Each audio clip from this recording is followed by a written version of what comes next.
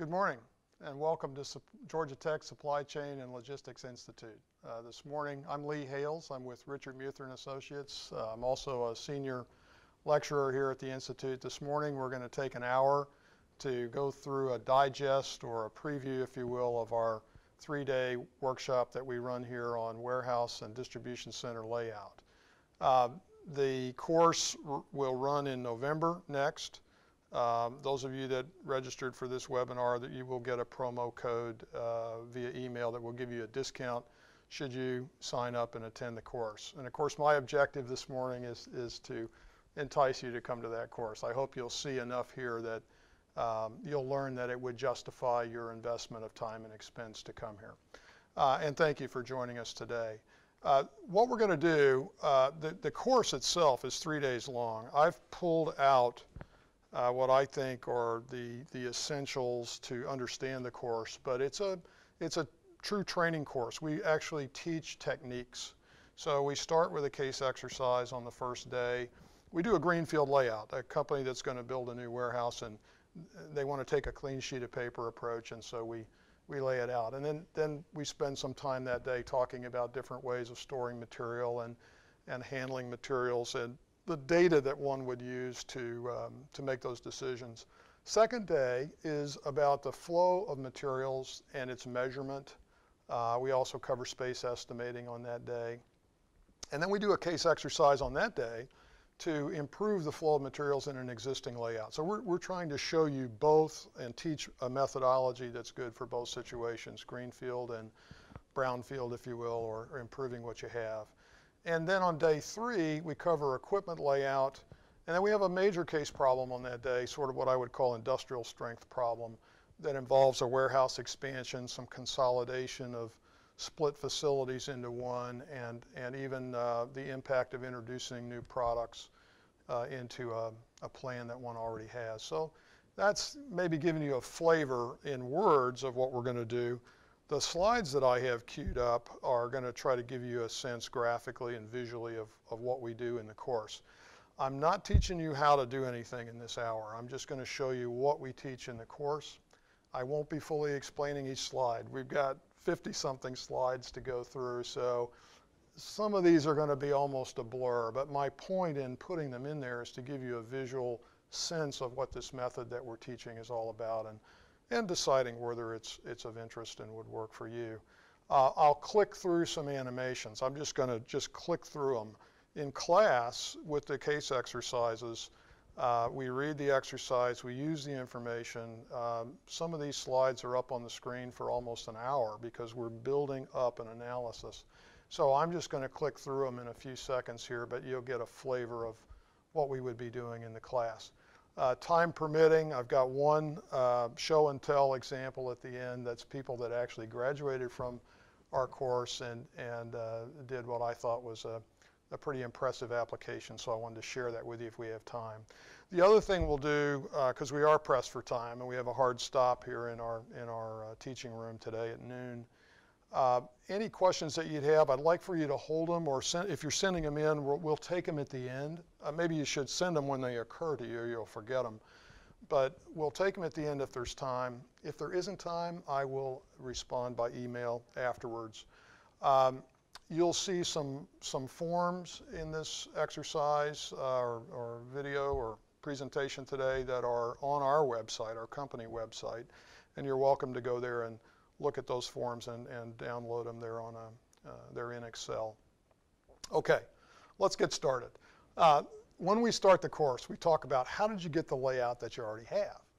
And most people, if you had to put a name on the process that you used, you'd say, well, we just sort of did it. You know, someone was given the assignment and they came up with a plan. And we call that the instinct and experience approach. And that's how most layouts get planned. There isn't really a process other than getting some information and thinking about the problem and putting forth a proposal.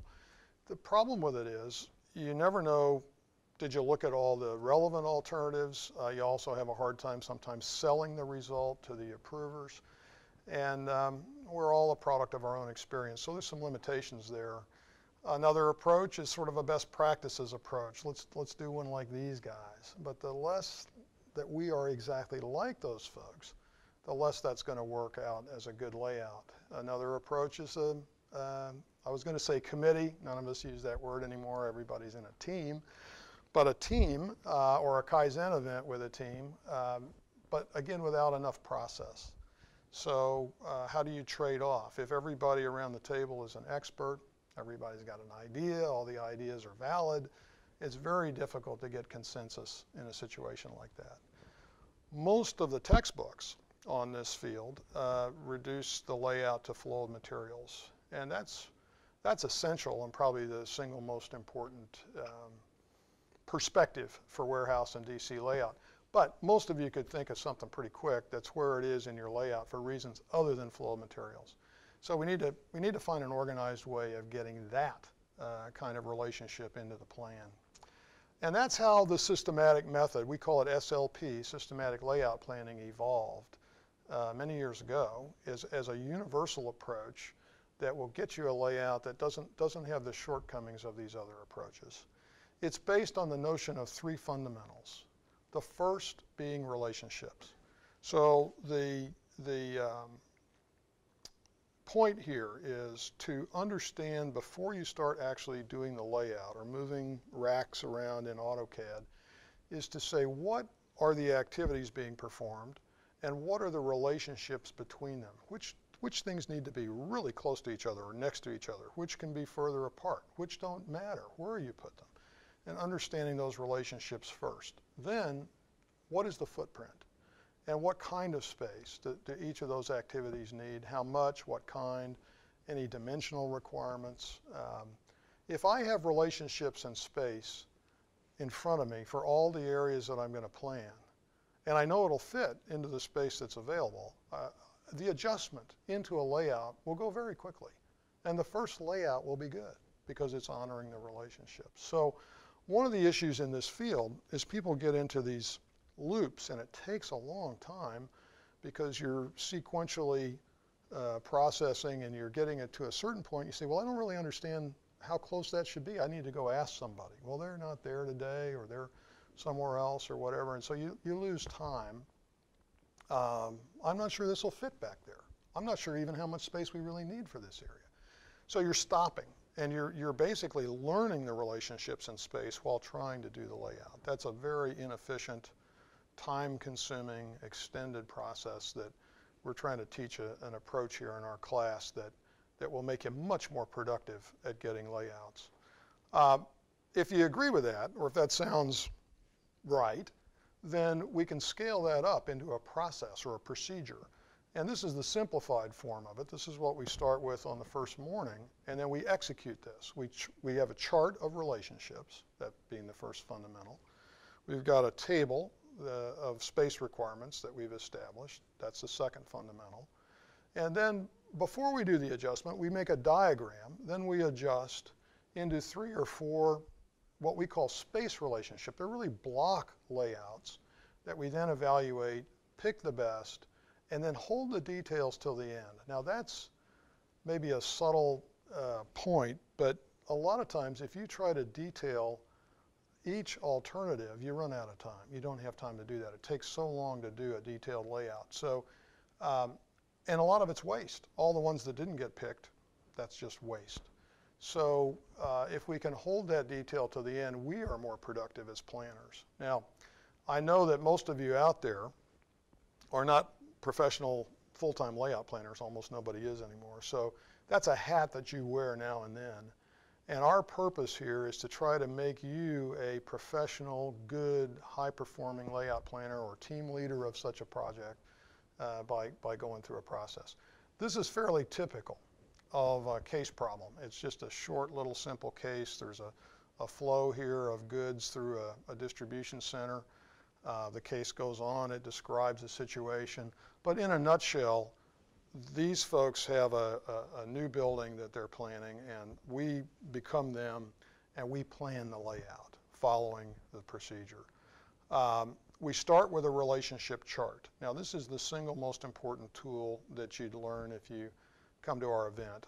It's called a rated and reason-supported relationship chart. What it does is it relates each pair of activities, each activity to each other activity in the layout. And you record the closeness that's desired using a vowel letter scale. Now, those of you that are trained in industrial engineering or got some exposure to it in school, you'll recognize this. It's in all textbooks. It's sort of a de facto standard based on the work that our firm did many years ago in this field.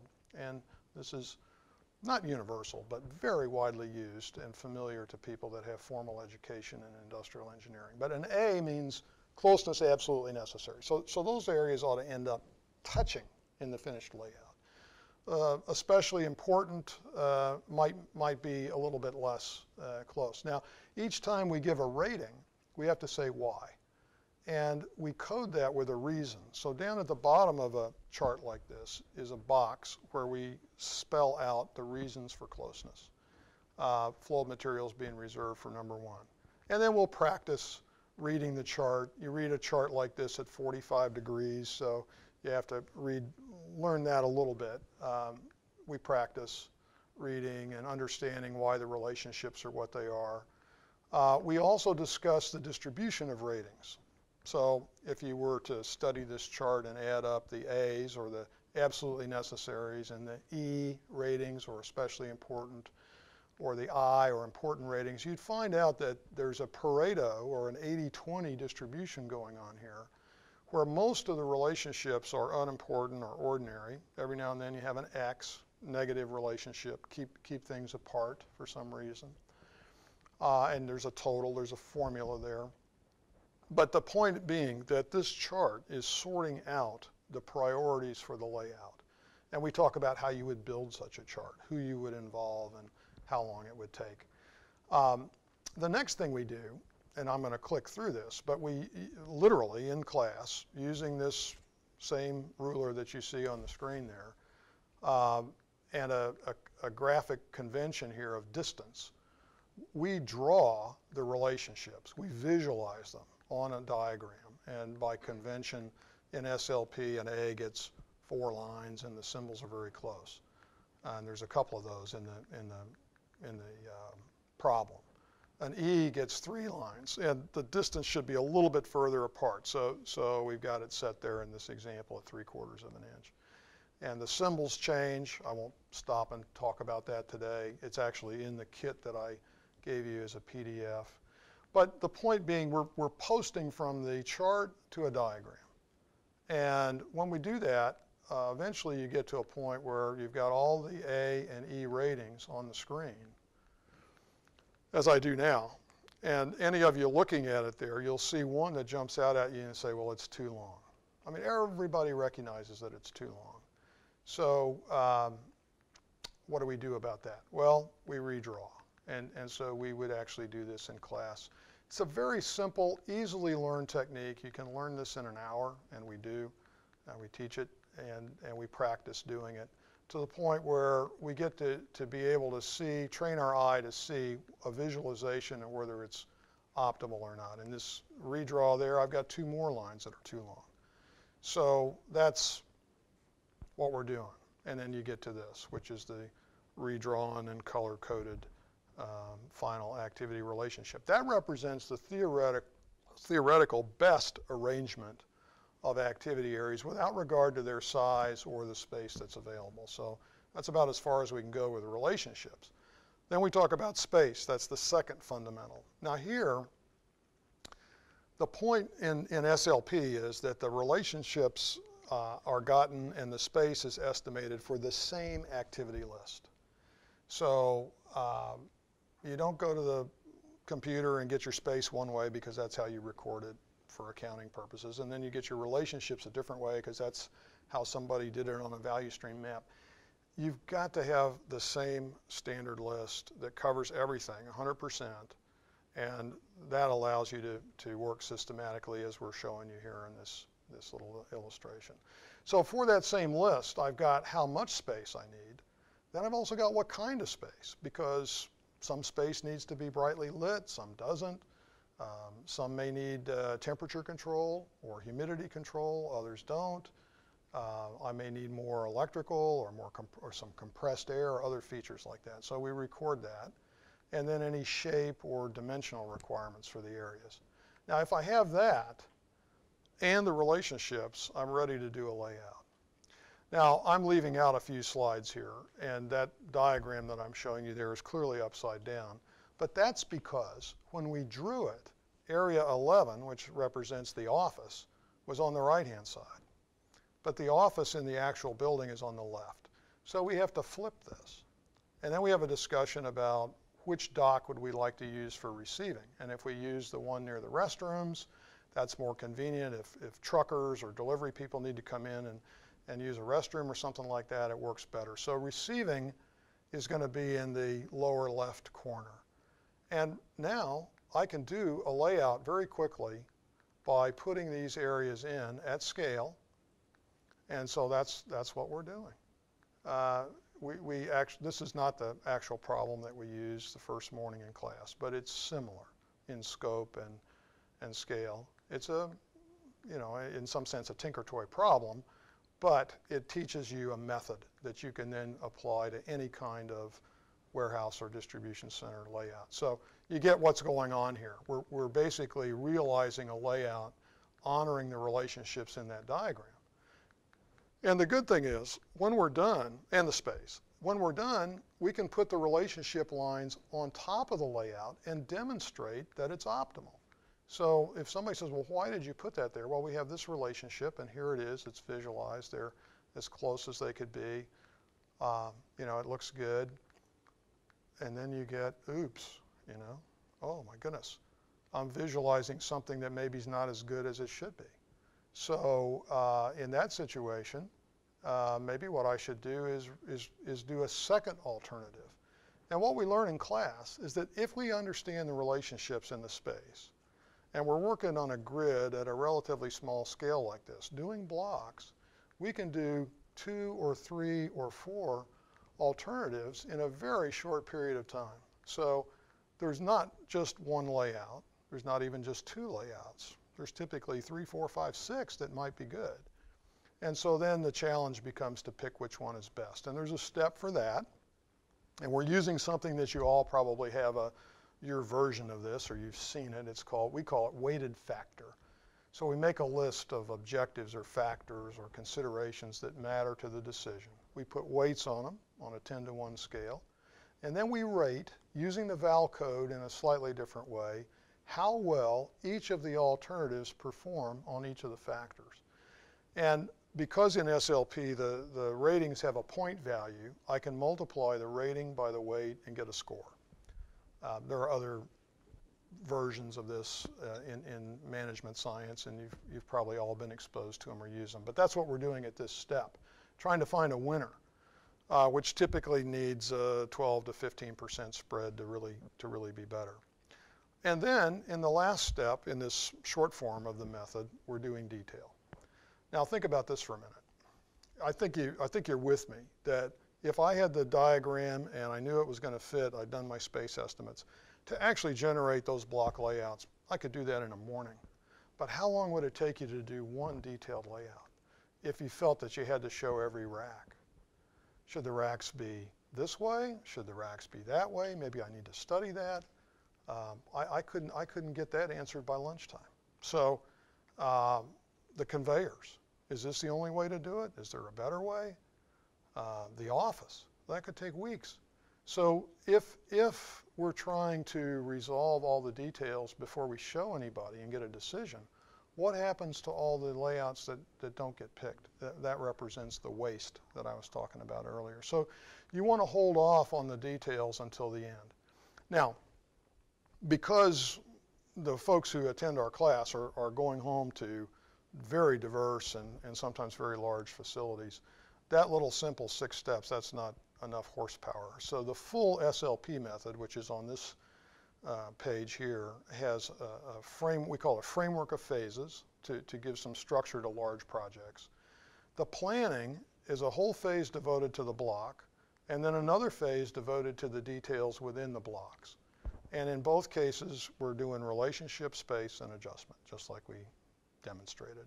And we're following a set of procedures, and we're using some conventions, all of which is much too much to try to cover in this hour. But you get the idea. Those phases are kind of important. A lot of times you're going to be asked to do layouts when the location is still uncertain. And you can do a certain amount of block planning, but detail is almost surely waste at that point. Any more detail than you need to validate footprint because you don't know what the building is yet exactly, or the column spacing, or where the docks are. So this is a project management device that helps you be a better leader and manager of layout planning projects. It doesn't speak to the essence of your layout or the analytics of getting the optimum layout, but it's a good way to run a project, to put that overall block phase in place, and then do your details once you've finish your details, or all of them once you've got the block decided. You have to do some detail in certain key areas, of course, but you don't want to sit there and draw every pallet rack on 3 alternatives that are going in the trash can. Then you're going to install. This is a close-up of the pattern, we call it, the pattern of procedures that's on the right-hand side of the capsule summary, that one-page overview of SLP. We don't have time to go through all these boxes today, but these boxes are basically working through relationship, space, and adjustment, the 3 fundamentals. And the box on the left is basically inputs or analysis. The box on the right is the output or the deliverable or the key document. So that's what's going on in the pattern. In the class, we spend about 1.5 hours to 2 hours inside each of these boxes so that when you leave, you understand, okay, here's what I do when I get to that step. Oh, here's the pages that I can look back at as kind of cribbing on what to do to get through that. Notice that when you get down to box 4 there, or section 4, on the right-hand side, you have alternative layouts. That's essential to systematic planning, is not to bring people into a room the first time they're seeing a proposed layout and have just one layout on the wall that you're trying to sell, but to put 2 or 3 or 4 good ones up there and involve them in helping you pick which one is best. Don't fall in love with your first plan and then try to sell it. You get a better result if you work the other way around. So that we talk about at some length in the class. The inputs. Those are listed up at the top, and that's the starting point. We have probably, if you add it up over the course of the week, about 4 hours on the information that it takes to do a good job of layout planning. And for ease of recall, we use this little memory jogger here, this idea of the key, and a sequence of 5 letters in the alphabet that we all learned in kindergarten. Product or material, P. What is it that we're housing in this layout? What are we working on? What are we receiving, putting away, picking, shipping? So the physics of it. How much? Q. How much flow? How much level? How much inventory when it's at rest? R is the routing. We should say P for process, but we already used P, so you can't do that twice. Routing is the sequence of operations that are performed on the product or material from the time it enters to the time it leaves. S is all the things that don't show up in a value stream map or a process flow chart. The battery charger, the maintenance bay, the cafeteria, the weight room, or exercise room, I guess I should. Are we going to have an exercise room in this layout, or is it good enough just to leave the barbells back there in the back aisle the way we always have? Oh, okay, we have to decide that, because we don't want to go all the way down to the end and somebody say, hey, where's the exercise room? Oh, I didn't know we were going to have one. So little things like that slow you down in the nature of support, we flag there as a list, basically. And time refers to hours of operation, to seasonality, to cutoffs that may be affecting the flow rates.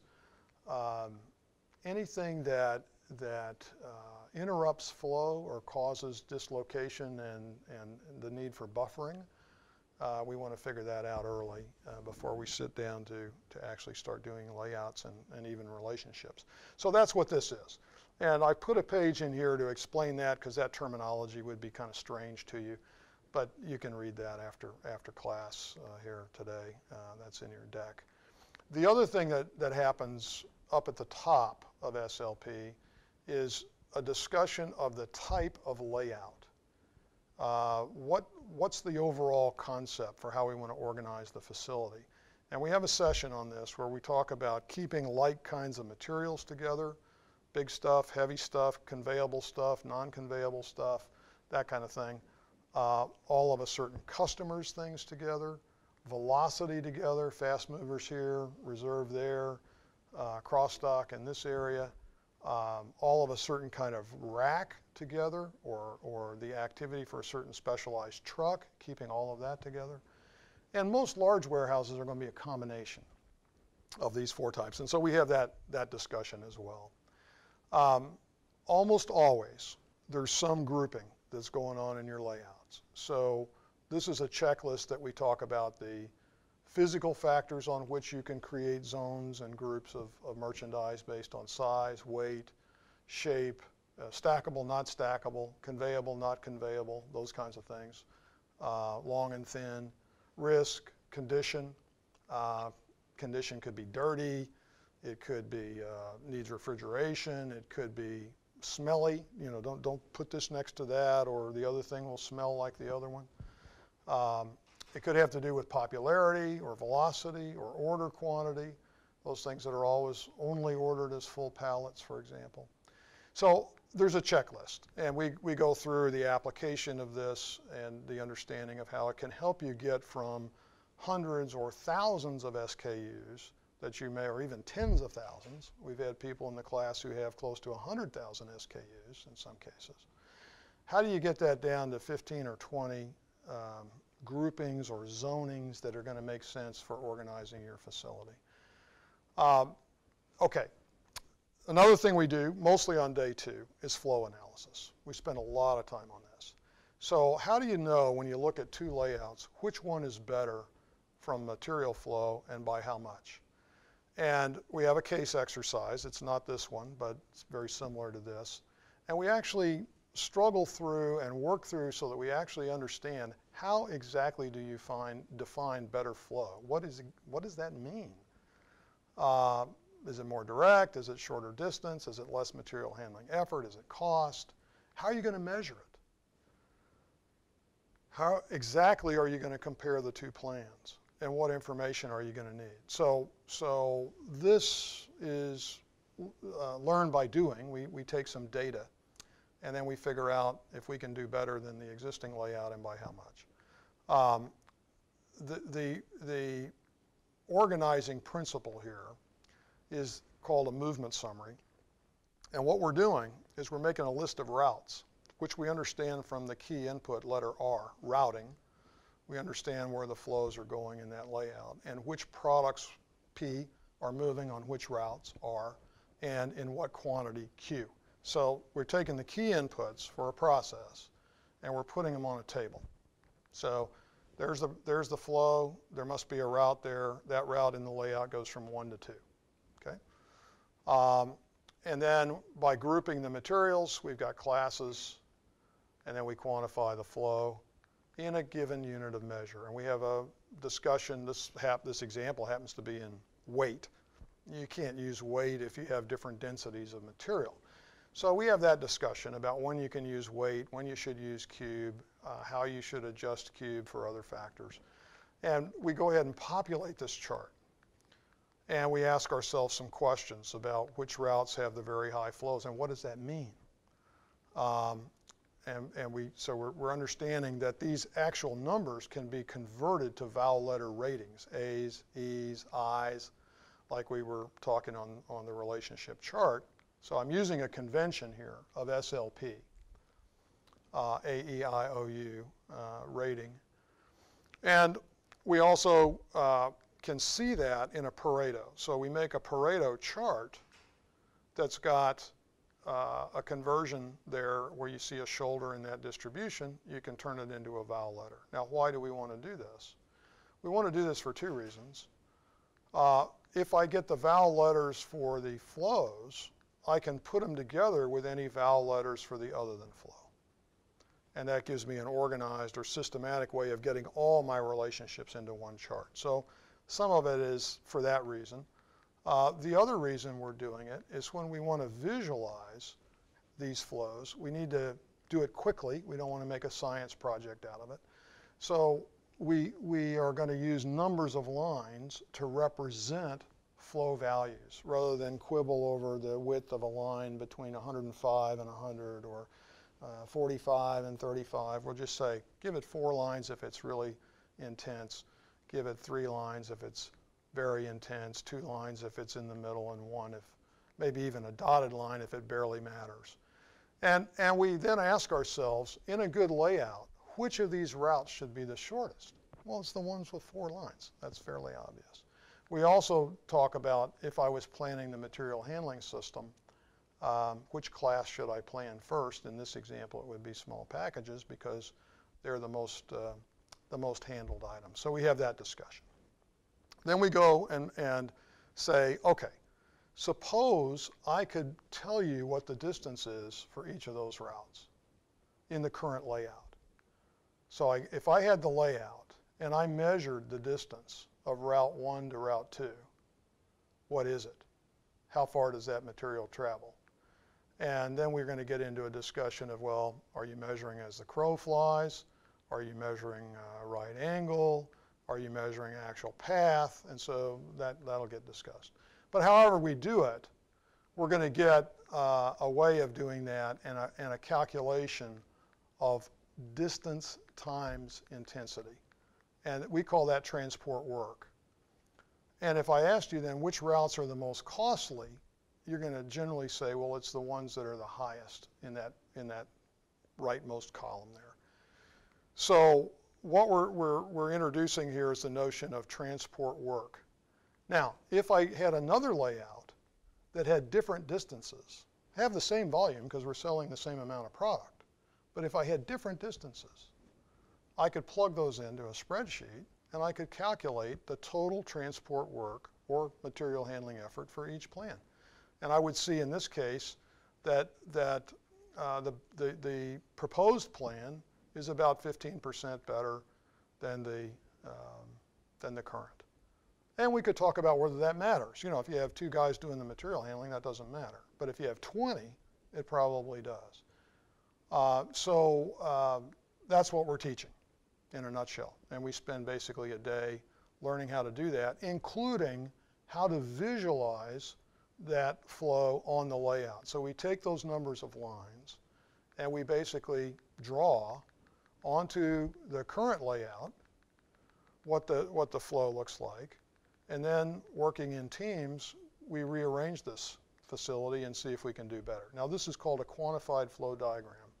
It's an essential document in doing good systematic warehouse DC layouts. So we teach that. We actually take a cut to see who, we don't get into who did the best, but we get typically 4, 5, 6 different ideas for how to rearrange this building. And some people do much better and some people do a little bit better, but everybody improves it in some way. And you can compare them visually with another quantified flow diagram, which we do. And the really dramatic ones, you can see from all the way across the room that they're better than what you started with. Others, maybe not so much, and that would show also in the calculation. There's yet another tool that we teach from the same data. Rather than visualizing the flow on a layout, is to put it on a scatter plot. We call it a distance intensity plot. And so basically we're putting points on a chart as a function of their distance, left to right there across the bottom axis, and their flow rate, if you will. We call it the intensity on the vertical axis. And so you'll get a distribution of points. And then we spend a fair amount of time, probably a couple hours in the class, talking about what this tells us about how to move those materials through that layout and whether the layout itself has any issues. And so we get into a discussion of direct and indirect moves. In an indirect system, conveyor with diverts or a tugger and carts, basically you'll find your candidates for that in this quadrant of the chart. So those moves there are the grist for that kind of a solution, and we discussed that. We also discussed the notion that in an optimal layout, all these points should be declining to the right as you look at it. You shouldn't be climbing to the right. That means that your higher intensities are going farther and farther. So that's not good. And so we have a discussion about if I could take the transport work, the area behind that point, the intensity times the distance, and cut it in half on that route, but it cost me down at the bottom of this chart, I had to double some other route that had virtually no intensity. That would be a very good thing. So you can see graphically in this way, and you can actually engineer an improved layout from a table like this, and we talk about that. There's also a brief discussion about unit loads and mixed loads. If you're stuck with a layout where you can't reduce the distance, what do you do? And we talk about that from a material handling perspective, and what kind of equipment might be appropriate for each of those different types of moves. I mentioned space. We teach 5 techniques or ways to determine space. They're shown on this page. Each has its appropriate use, and we practice a couple of those, calculation and conversion in particular. So we do that. We talk about what drives your need for space, the business drivers that are actually causing you to need more space. I've listed the 7 major ones here that we discuss. And we also have a checklist that's got about 80 or 90 ideas for how to save space when you're short. Things that the organization can do, not just buying a high-density storage system, but other ways of different kinds of scheduling, different kinds of purchasing, maybe even different kinds of packaging that would have an impact. The course does not teach, it's not a course about pallet rack and different types of rack or different types of storage. But we do give a framework for understanding the most popular 8 or 9 or 10 ways that people store unitized loads. Generally that means pallets. It doesn't always, but generally palletized material. So for folks that are coming that don't have exposure to racks or are wondering, is there a different way to store my materials, we have at least an orientation in a systematic way to the position that different types of rack take relative to inventory level, relative to space available, and relative to the flow intensity of the materials that's moving through those racks. And this is actually a puzzle that we work, and we try to place those pieces in the best arrangement based on some business conditions that they're trying to fix. So it is a course about layout, but you have a little bit of a chicken and an egg thing going on in warehouse layout. Do I have the layout that I have because of the way I handle and store, or do I handle and store to enable the layout? How does that work? And we try to our best ability to sort that out with 8 or 9 or 10 factors that you'll see on this page here that are relating to the choosing of the right way to store and handle materials. I mentioned this idea of the 2 phases, the overall or block and then the detail. We teach the course mostly about blocks because it's easier in a diverse audience for people to approach it that way. We have folks that are in very different kinds of facilities typically in an event like this. And there's some learning that goes on from that. I think you typically learn from your classmates. But we have people that are kitting for production lines. We have people that are in consumer direct or retail distribution. Or bulk chemicals, so a lot of diversity. And it's easier to teach it at a block level. But when we do discuss layout, the same process that we used for block can be used again for the details in any area where you need that kind of analysis. We show an example. It happens to be this one. I don't intend for you to actually read all of those charts up there, but to understand that this is a layout plan and its process on a page using SLP to do equipment layout in a shipping department. So we started with some inputs. We made a list of areas. We figured out how we wanted to organize the space. We got some relationships. We got our space.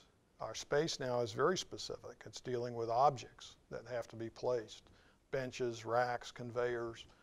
And so we do a diagram, more likely a diagram of templates and we adjust that into alternatives just for this one area. But now it's equipment layout. You're not seeing blocks, you're seeing the actual equipment, which gets evaluated to pick the best. So that gets covered. Along the way, we are talking about some of the challenges of pallet rack. We have folks who come who basically have never actually personally done a layout. So they don't quite see some of the things that are going to emerge about column interference and the dimensional issues of liftoff, of getting pallets out of racks, and cross beam depths and flue spaces between back-to-back racks. So there's a certain amount of learning that goes on about pallet rack layout, and a little bit like that on shelving. These next few slides I'm going to run through as an example to make the point that in addition to these various techniques that we're teaching, we want you to leave with a planning process, a system that would help you plan any kind of layout or manage or lead any kind of layout planning project. So I thought I'd string together in a nutshell what you learn in our class and what it would look like when you go home and actually apply it. This is the phase one of a layout. This is about 250,000 square feet with a couple of expansion possibilities and some monuments. The process chart that you would prepare, we teach this symbology and notation and how to do this. The activity list that you would generate from your groupings and your use of that 15-point checklist to decide how you want to organize the space. The flow analysis converted to vowel letters so I can put it together with the other than flow. So here's the other than flow relationships in this 250,000 square feet. There aren't too many, but there's about 8 or 9 or 10 there if you include the X's that matter, that need to be reflected in the final result. And they may be in conflict with the flow, so you have to work this out in an orderly way. So we do, and we teach how to combine flow and other into a final set of relationships that you can put on a chart. You make a diagram of that. I already showed you that here in this hour, but that's something that we look at a couple of times, how to do that. In this case, because you've got an existing facility, that diagram gets torqued around a little bit to reflect where the docks actually are. You're not going to change that in this situation. You got your space estimates, and we talk about this particular form and how to populate it. You could do templates. You could do it electronically. We favor the template approach because it gets people involved to getting these 3 or 4 plans. We're sort of we get a little bit preachy at times in the course, but the one thing that we've noticed over many years is that if you do the layout planning on a computer, let's say AutoCAD, which would be the default way of doing it, the person who's the AutoCAD jockey ends up doing the layout. Everybody else is texting, or they went for coffee, or they did something else, and they come back and say, well, why'd you do that? A much better approach is to get a team of people in a room, and the layouts don't happen unless each of those team members takes the template and puts it where they think it ought to go to honor the relationships that we develop. This is a room full of people. At the end of, this is day 4, there are 6 plans there for 1 million square feet of facility, and there were, I think, 4 or 5 teams that developed those, kind of competing with one another a little bit in a friendly way. And now they're going around and understanding what each other team did and whether they like it or don't like it. Those little flimsy tracing papers there are the overlays. That's the quantified flow diagram for each of the layouts. So that's a technique that we're giving you and showing you how to do, and we practice, that hopefully after you leave our class, you never do another layout where you come in and wave your hands and tell everybody how good it's going to be. You show them with a diagram that's based on the quantity that you're actually going to move through the layout. But you still got the issue of which plan is best, and flow is not the only factor. So we go through the evaluation and we get an answer. I'm on the bubble time-wise if we have questions, but I think I've got enough time to show you one more. This is 800,000 square feet, and this was planned by a team that received the SLP training. This was a block layout done in about a week. Situation, And this is the reason I put this in here, the problem that we tackle on the third day is what I said was an industrial strength problem. It's not this thing that I'm showing you, but it's basically this, disguised or very similar, where I have an existing facility and I'm going to add on to it, and I'm going to put some storage in there, and it's going to affect my current layout, and I've got to come up with a plan. And that's what's going on here. How do we want to lay out the expansion, and what changes, if any, do we want to make to the current space? The flow analysis as a flow process chart using the notational symbols of SLP. The flow of materials analysis and the other, putting that together, using the Excel templates that you can get off our website. The putting together, combining of the flow and other. Now this is you can actually read this one if you want to take a second to look at it. But what's going on here is on the left side, the first column of colored letters is the flow rating in vowel letter, A, E, I, that corresponds to the numerical two-way flow value that was estimated by the flow analysis team. And if you see in the middle, right smack in the middle of the page, it says weight, or WT, and you see a bunch of 2's there. If you look up at the top, it says ratio of flow. Flow's greater than 5,000 a year. That's what that meant. To other than flow, 2 to 1. This is a technique of overweighting the flow. This is a high volume DC in the grocery industry that says, hey, flow as an issue is twice as important to us as all that other stuff. So we're overweighting that in coming up with the combined relationships. And we show how to do that in the class. Here's the diagram, here's the space, here are the templates, here's the first layout, done with paper dolls by 4 people in a room, working on it for a couple hours. Here's their flow index. There's the overlay, just like we do in class. Here's plan B. These guys are in another room. Somewhat friendly competition. Guess what? Their flow index is 293. That's pretty different than 368. This one is actually 20% less material flow than the other one. In 800,000 square feet, that really matters. And I can see where they're getting that, that boost. So we might have 3 or 4 or 5, and then we're going to do an evaluation. Now, something else that we discuss, and this is real world, those 4 plans might have been our best 4 shots in the first day that we worked it. But when we put them up on the wall and we start discussing it as a group and we bring some other people in, you've all been there. There's the one person who wasn't involved, and they come in and say, well, wait a minute. If you took these features from this plan and those 2 features from that plan, you'd have a really good plan. It'd be better than anything you put up there on the wall. So this happens. And in this example, there's a couple of extra columns. I know I'm not giving you copies of this. You're only seeing this on the screen. It's real stuff, so I can't be putting this out on the internet, but it's somebody's actual stuff. But they said, okay, let's engineer plan E, plan F, by combining the best features of plans that we already have on the board there. And so their final selected plan is even better than the 4 that they started with. And I would submit, obviously I'm biased because I teach the class, but I think what we're teaching you is a path to getting the best possible layout through this kind of a participative process.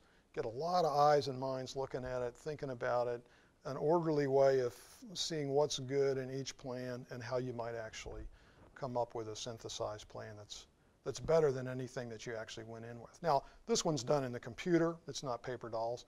And you have to get from those templates back into that world for engineering purposes. But that's a pretty good summary of a week of people applying what they've learned in our course. And that's the last slide that I had. We're even a minute or 2 ahead of schedule. I was going to ask any questions.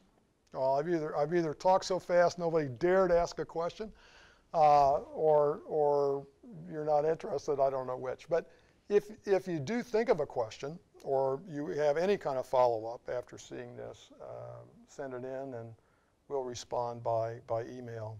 And we'll hope to see you in November or at some other venue. We run this annually, I think it is, in November. So we look forward to you attending, and thanks for your attention today. Thank you.